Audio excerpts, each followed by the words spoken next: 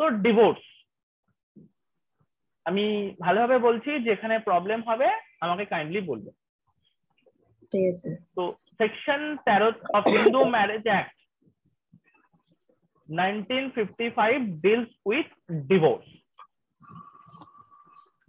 Any marriage solemnized, একটা marriage অনুষ্ঠিত হয়েছে before R after commencement of this act, এই অ্যাক্ট হওয়ার আগেই হোক বা পরেই হোক, মে on a petition presented by either husband or wife, অর্থাৎ পিটিশনটা কে করছে, হাজবেন্ড করতে পারে বা ওয়াইফ করতে পারে। কেন করবে? be dissolved by decree of divorce on the grounds that the other party, এই জন্য করবে কেননা তারা তাদের বিবাহ আর রাখতে চায় না। এবার বলছে কিছু গ্রাউন্ডস আছে, সেই গ্রাউন্ড গুলো আমরা পড়বো। তাহলে 1 নম্বরে আমরা জানলাম হাজবেন্ড বা ওয়াইফ যে কেউ একজন পিটিশন ফাইল করতে পারে, সেকশন নাম্বার 13 একই। এবার গ্রাউন্ড গুলো পড়বো। গ্রাউন্ড গুলোতে কি বলছে? Has after সোলেমনাইজেশন of marriage had voluntarily sexual intercourse with any person other than his or her spouse. আজকে যদি মনে করি, আমি এখানে বলি, এটা মানেটা বলবার সময় বলি যে হাজবেন্ড ওয়াইফের মধ্যে ফিজিক্যালি ইন্টারকোর্স হয়, এটা নর্মাল ব্যাপার। বাট যখন একজন হাজবেন্ড তার ওয়াইফকে বাদ দিয়ে অন্য কোনো মহিলার সাথে, অথবা বা ওয়াইফ তার হাজবেন্ডকে বাদ দিয়ে অন্য কারোর হাজবেন্ডের সাথে যদি সেক্সুয়ালি লিপ্ত হয়, তাহলে কিন্তু ডিভোর্স মামলা করা যেতে পারে। এই গ্রাউন্ডটার নাম হচ্ছে অ্যাডাল্ট্রি। এই গ্রাউন্ডটার নাম হলো অ্যাডাল্ট্রি, ADULTERY, অ্যাডাল্ট্রি। অর্থাৎ আজকে আমি ধরি কোন একজন ছেলে যদি তার বউকে বাদ দিয়ে অন্য কোনো কারোর কোনো মহিলার সাথে ফিজিক্যালি লিপ্ত হয়ে গেছে, সেক্ষেত্রে তার ওয়াইফ যদি জানতে পারে, প্রমাণ সমেত যদি পেশ করে, তাহলে অবশ্যই ডিভোর্স পেতে পারে। সেই গ্রাউন্ডটার নাম কি? অ্যাডাল্ট্রি। হ্যাঁ। নেক্সট গ্রাউন্ড দেখো লিখছে, has after সোলেমনাইজেশন of marriage treated the petitioner with cruelty. এখানে এমন হতে পারে হাজবেন্ড ওয়াইফের ওপর অত্যাচার করে, না হলে ওয়াইফ হাজবেন্ডের ওপর অত্যাচার করে। যে যার ওপর অত্যাচার করে, যে অত্যাচারিত হচ্ছে, সে চাইলে তার থেকে ডিভোর্স নিতে পারে। এই গ্রাউন্ডটার নাম ক্রুয়েলটি। এই যে এখানে দেওয়াই আছে, এটা ক্রুয়েলটি, এই গ্রাউন্ডটার নাম cruelty. Next, has deserted. Deserted মানে হচ্ছে ছেড়ে চলে যাওয়া। ডিজার্ট মানে হলো ছেড়ে চলে যাওয়া। has deserted the petitioner for continuous period of not less than 2 years immediately preceding the presentation of the petition. অর্থাৎ বলতে গেলে পিটিশনার মানে কি, আমি একটা জিনিস বলে দিই, যে কেসটা ফাইল করে তাকে পিটিশনার বলে। কারণ আমি তোমাকে একটা জিনিস বলেছিলাম, সেটা হচ্ছে প্লেন্টিফ আর ডিফেন্ডেন্ট। ওকে, তো যে কেস ফাইল করে তাকে প্লেন্টিফ বলে, বা তাকে আরো একটা নামে ডাকা হয় পিটিশনার। আর পিটিশনার, হ্যাঁ, এই যে পিটিশনার, এই জিনিসটা, যে কেস ফাইল করে তাকে পিটিশনার বলে, আর অপোজিট পার্টিকে ডিফেন্ডেন্ট বলে। তো আজকে যদি ধরে নিই যে কারোর হাজবেন্ড কারোর ওয়াইফকে ছেড়ে চলে গেছে, ঠিক আছে, ওয়াইফকে ছেড়ে দিয়ে চলে গেছে, তো সেক্ষেত্রে ওয়াইফ হলো পিটিশনার, কারণ ওয়াইফকে ছেড়ে দিয়ে চলে গেছে। তো ওয়াইফ কি করতে পারে? মামলা করতে পারে। কার এগেনস্টে মামলা করবে? হাজবেন্ড এগেনস্টে মামলা করবে। কতদিন ছেড়ে চলে গেছে? কমপক্ষে 2 বছর। এই যে বলা আছে নট লেস দেন 2 ইয়ার্স, 2 বছর ধরে ছেড়ে চলে গেছে। এই গ্রাউন্ডটার নাম হলো ডিজার্শন, DESERTION, ডিজার্শন। যখনই তোমায় কেউ বলবে ডিজার্শন গ্রাউন্ড, তখন তোমাকে এটা মনে রাখতে হবে, ও ডিজার্শন গ্রাউন্ডে এটা ছিল হাজবেন্ড ওয়াইফকে বা ওয়াইফ হাজবেন্ডকে যে কেউ একজনকে ছেড়ে চলে গেছে, তখন যাকে ছেড়ে চলে গেছে সে মামলা ফাইল করছে। কতদিন পরে করতে পারবে? মিনিমাম 2 বছর পরে। এবার যেটা আসছে has to B Hindu by conversion to another religion. এটার মানে হচ্ছে আজকে আমার হাজবেন্ড হিন্দু ছিল, কাল দেখি মুসলিম হয়ে গেছে, বা আজকে আমার হাজবেন্ড মুসলিম ছিল, কালকে দেখি হিন্দু হয়ে গেছে। ঠিক আছে, মুসলিমটা হবে না এক্ষেত্রে প্রযোজ্য নয়, বাট হিন্দু ছিল মুসলিম হয়ে গেছে, হিন্দু ছিল খ্রিস্টান হয়ে গেছে, হিন্দু ছিল পার্সি হয়ে গেছে। তো সেক্ষেত্রে আমি চাইলে আমার হাজবেন্ডকে ডিভোর্স দিতে পারি। কেন না? এই গ্রাউন্ডটার কি রিলিজিয়ান নাম? চেঞ্জের জন্য। এই গ্রাউন্ডটার কি নাম? এই গ্রাউন্ডটার নাম হচ্ছে বলতে গেলে কনভার্সন। এই গ্রাউন্ডটার নাম হচ্ছে কনভার্সন। অর্থাৎ আমার ওয়াইফ হিন্দু, তো আমাকেও হিন্দুই থাকতে হবে। আমি বদলে মুসলিম হব, খ্রিস্টান হব, পার্সি হব, জিউস হব, সেটা হবে না। Sir particular conversion meaning? Conversion মানে হচ্ছে ধর্মটা চেঞ্জ করা, কোনো কিছু চেঞ্জ হওয়া। কনভার্সন মানে এটা। অর্থাৎ এখানে যেহেতু ধর্ম নিয়ে বলেছে, তাই ধর্ম চেঞ্জ হওয়া। নেক্সট, এখানে বলছে যে has been incurably of unsound mind। Unsound মাইন্ডের রোগে ভুগছে, মানে পাগল রোগে। or has suffering continuously or intermittently from mental disorder of such kind and to such an extent that the petitioner can't reasonably be expected to live with the respondent। আচ্ছা, petitioner মানে বলেছিলাম যে কেসটা ফাইল করে, আর opposite পার্টিকে কি বলে? Respondent. Defendant যেমন বলে তেমনি আবার রেসপন্ডেন্টও বলে। তো এখানে কি বলছে? এখানে বলছে পিটিশনার মামলা ফাইল করছে যে রেসপন্ডেন্ট যে সে আনসাউন্ড মাইন্ডে ভুগছে বা মেন্টাল ডিসঅর্ডারে ভুগছে।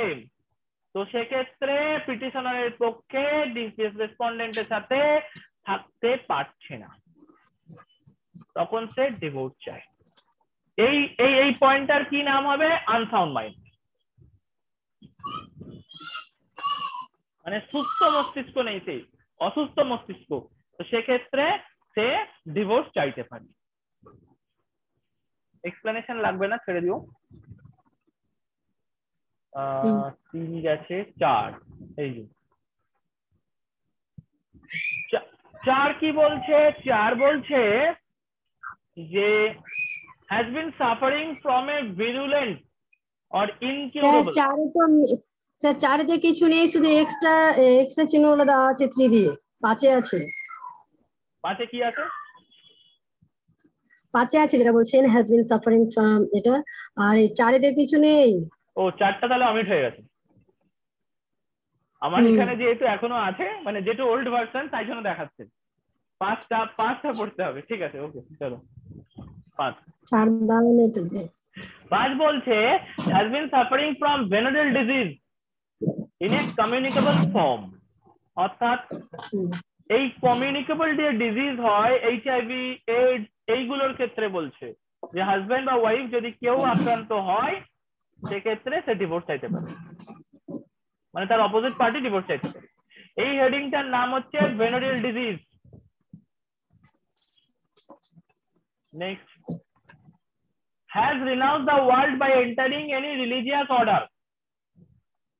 তুমি যে ধর্মে আছো, তুমি সেই ধর্মেই আছো, বাট সংসার ধর্ম ত্যাগ করে তুমি সাধু হয়ে গেছো। ঠিক আছে, তো সেই সময় ওয়াইফ তার নিজের কিছু নিডস আছে, সেই নিড গুলো ফুলফিল করার জন্য সে চাইলে ডিভোর্স নিতে পারে, মানে হাজবেন্ড বা ওয়াইফ যে কেউ। তুমি যদি ভাবো আমি সন্ন্যাস নিয়ে নিলাম, আমি আর সংসার ধর্ম করব না, ওকে, তো কোনো প্রবলেম নেই, অপোজিট পার্টি ডিভোর্স নিতে। এইটার হেডিংটার নাম হচ্ছে রিনাউন্সিয়েশন অফ দ্য ওয়ার্ল্ড। এখানে রিনাউন্স দ্য ওয়ার্ল্ড বলা আছে, হেডিংটার নাম হলো renunciation, RENOUNCIATION, renunciation of the world.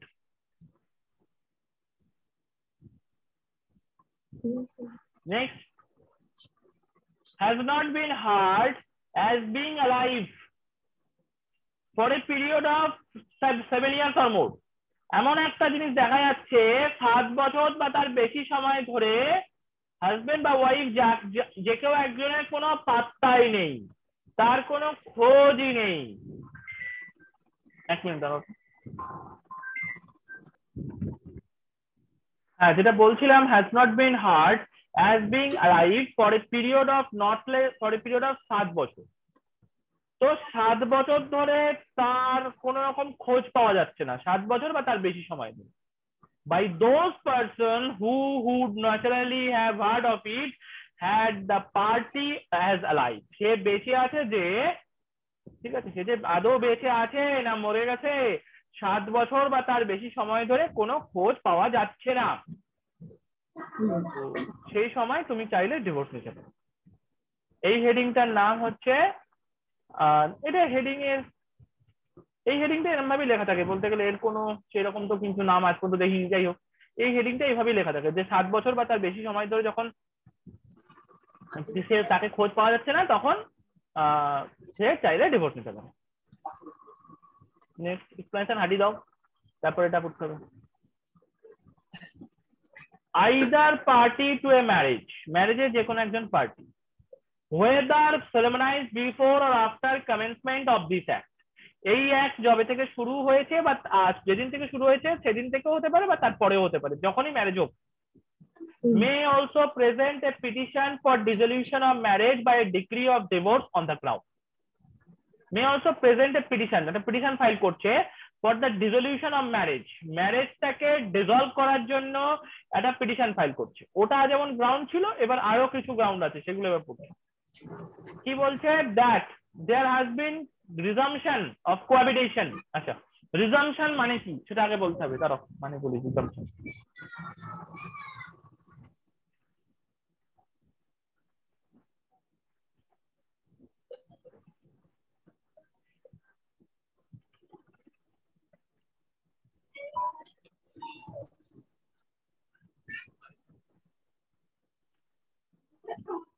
হ্যাঁ লেখো। রিজাম্পশন মানে হচ্ছে বলতে গেলে পুনরারম্ভ, মানে পুনরায় শুরু। এই রিজাম্পশনের মানে হলো পুনরায় শুরু।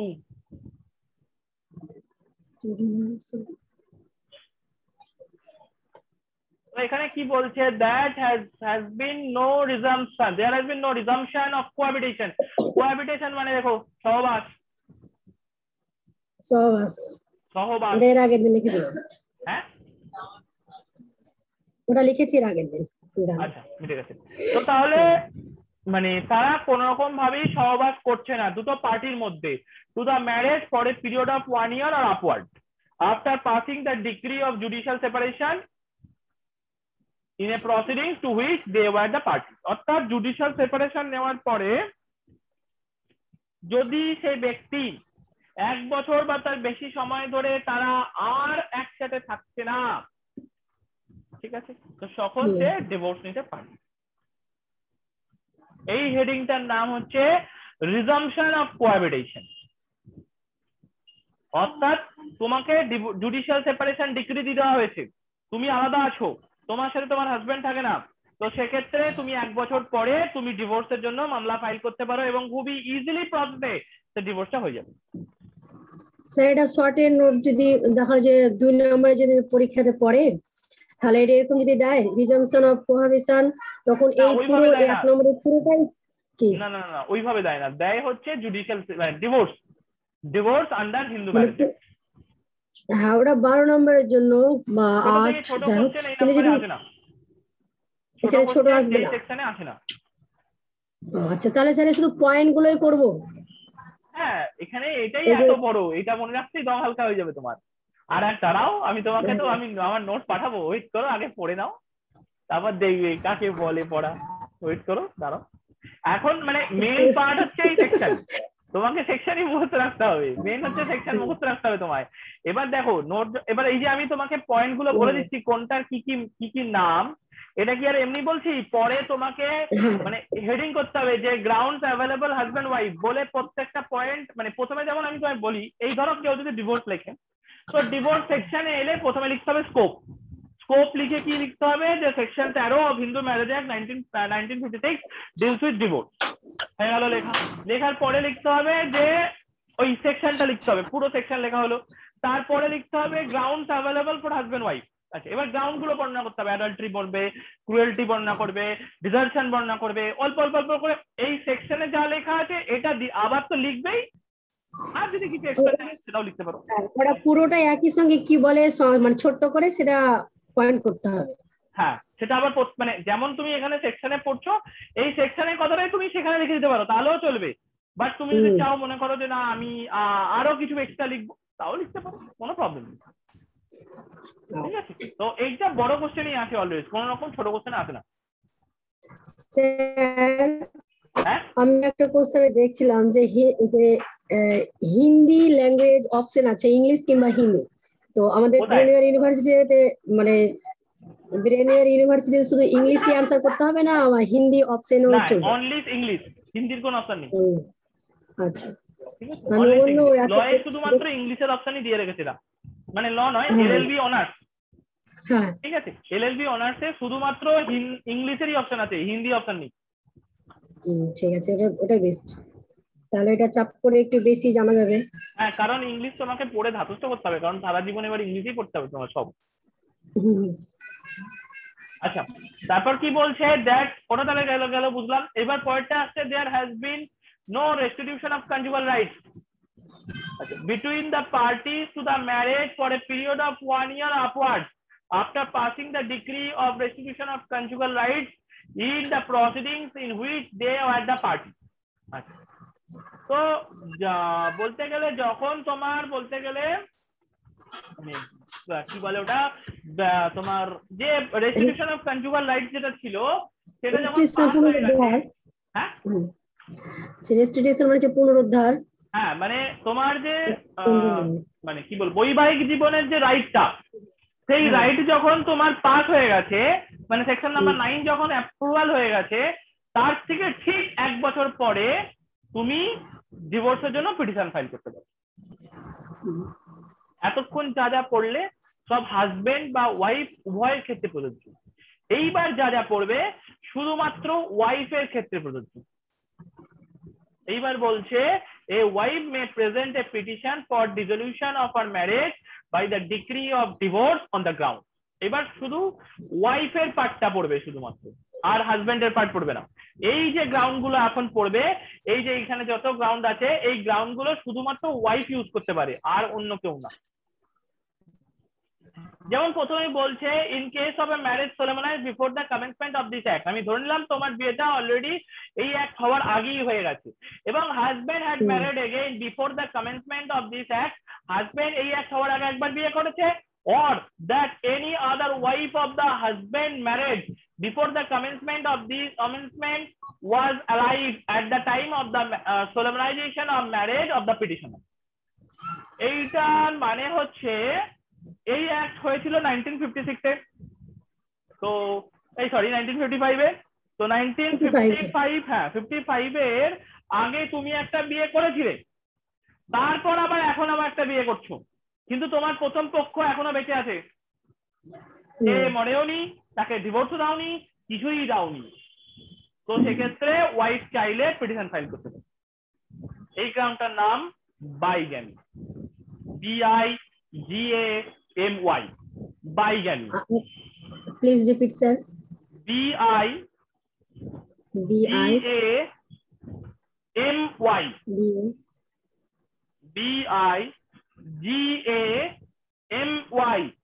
BIGAMY, bigamy. হ্যাঁ, বাইগ্যামি মানে হচ্ছে যেমন অ্যাডাল্টারি দেখলে, যে ওয়াইফ থাকা সত্ত্বেও আর অন্য কোনো বউয়ের সাথে এ করতে, আর এটা হচ্ছে আগের বউ আছে তা সত্ত্বেও আবার একটা বিয়ে করেছে, এটাকে বলে বাইগ্যামি। তো বাইগ্যামি প্রভিশনে তুমি চাইলে, এটা শুধুমাত্র ওয়াইফ করতে পারে, তুমি চাইলে ডিভোর্স মামলা করতে পারো। Next, the husband has, since the solemnization of marriage, has been guilty of rape. Rape মানে তো জানোই ধর্ষণ। আচ্ছা, সোডোমি, দাঁড়াও, এটা একটা ভালো ভালো বাংলা দোষ, rape rape, sodomy, sodomy, sodomy মানে হচ্ছে, এক মিনিট ধরো,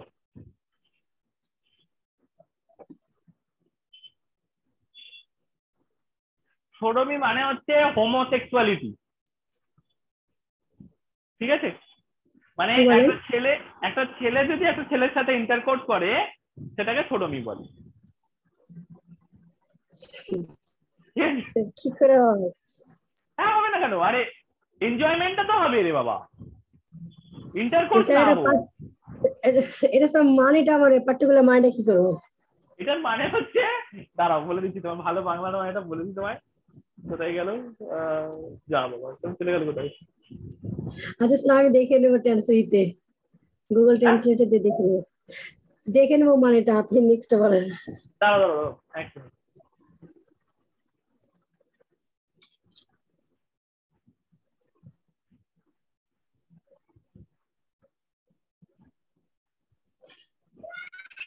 সোডোমি মানে হলো পায়ুকাম, পায়ুকাম মানে এটাকে বলে একটা ছেলের মধ্যে ফিজিক্যালি ইন্টারকোর্স হয় সেটাকে সোডোমি বলে। আর বেস্টিয়ালিটি কাকে বলে? বেস্টিয়ালিটি মানে লেখো পশুত্ব। পশুত্ব হচ্ছে একটা ছেলে যদি কোনো পশুর সাথে ফিজিক্যাল ইন্টারকোর্স করে সেটাকে বলে বেস্টিয়ালিটি। বেস্টিয়ালিটি। হ্যাঁ বেস্টিয়ালিটি এর মানে পশুত্ব।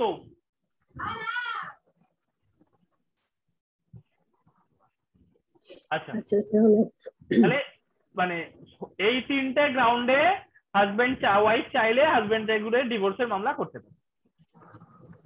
Next, that ensued under section 18 number section of Hindu Adoption Maintenance Act 1956 অথবা the proceedings 125 of CRPC, মানে সিআরপিসি বলা ভুল, কোড অফ ক্রিমিনাল প্রসিডিওর, ওটা কি সংক্ষেপে সিআরপিসি বলে। তো 125 of Code of Criminal Procedure 1973 or under corresponding section 488 of Code of Criminal Procedure 1898, a decree or order as the case may be, has been passed against the husband awarding maintenance to the wife, notwithstanding that she was living apart।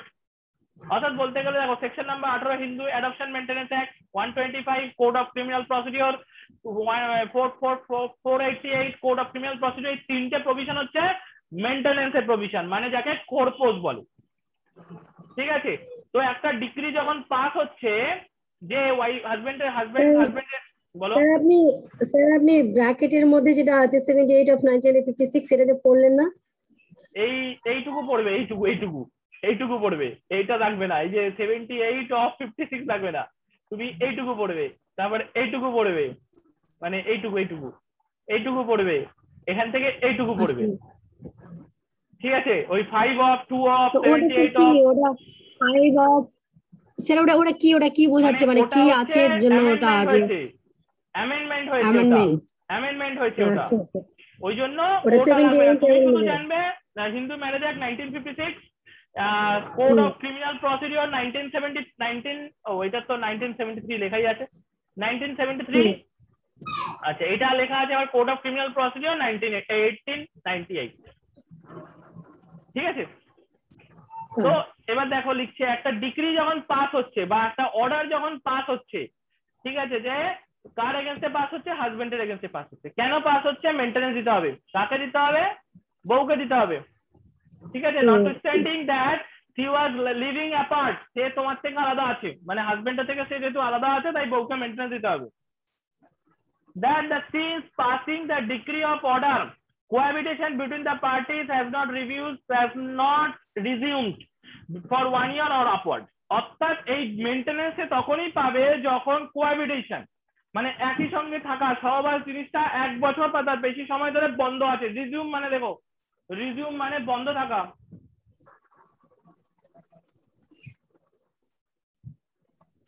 1 বছর বা তার বেশি সময় ধরে বন্ধ আছে, ঠিক আছে, তো তখন তুমি মেইনটেনেন্স দাবি করতে পারো, তার আগে দাবি করতে পারবে না। আর একটা জিনিস আছে, যতদিন তুমি মেইনটেনেন্স নেবে ততদিন তুমি দ্বিতীয় বিয়ে করতে পারবে না। আচ্ছা এইখানে এটা বলি তোমায়, তোমরা অলওয়েজ দেখে এসেছো বা আমিও অলওয়েজ দেখে এসেছি হাজবেন্ড ওয়াইফকে মেনটেন, কিন্তু উল্টোটা কি কোনোদিন হয়? কোশ্চেনটা এটা অনেকেই এই কোশ্চেনটা আমায় করে এসেছিল, তো আনসারটা হচ্ছে হ্যাঁ হয়। এইটা বেস করে তার উপরে ফাইন্যান্সিয়াল ক্যাপাসিটি কার আছে, অর্থাৎ সংসারে পয়সা কে ঢালে। ঠিক আছে, যদি দেখা যায় ওয়াইফ ঢালে তাহলে ওয়াইফ দেবে মেনটেনেন্স হাজবেন্ডকে, যদি দেখা যায় হাজবেন্ড ঢালে তাহলে হাজবেন্ড মেনটেনেন্স দেবে। এইবার তোমার মধ্যে একটা কোশ্চেন আসতে পারে, হাজবেন্ড ওয়াইফ দুজনেই যদি চাকরি করে সেক্ষেত্রে কি হবে?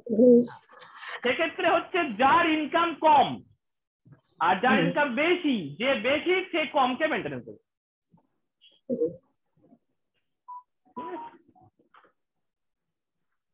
নেক্সট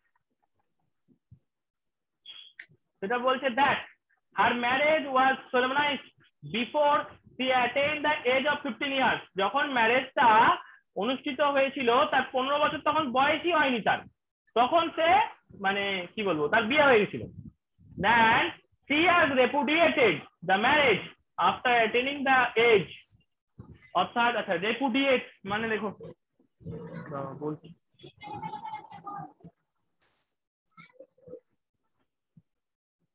রেপুডিয়েট মানে দেখো প্রত্যাখ্যান করা বা অস্বীকার করা, দুটোই লিখে রাখবে।